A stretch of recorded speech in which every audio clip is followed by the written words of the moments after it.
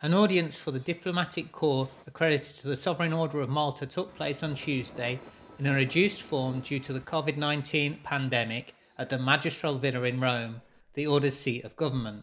Indeed, only the Cameroon ambassador, Antoine Zenga, was physically present at the annual meeting of the Lieutenant of the Grand Master of the Sovereign Order of Malta, Fra Marco Luzzago, with diplomatic representatives. Zenga recalled the Order of Malta's efforts to address the health and social emergency that has hit the whole world.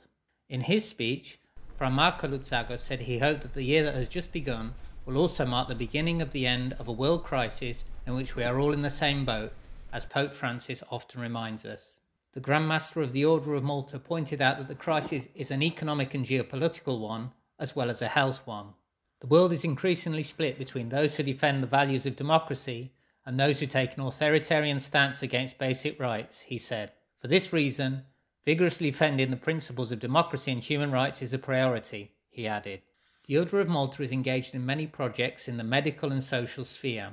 These go from hospitals in Africa to projects to support displaced people in Iraq and assistance for Afghan refugees. Then there are the new activities in the agro-food sector in Lebanon and the distribution of over 5 million meals all over the world.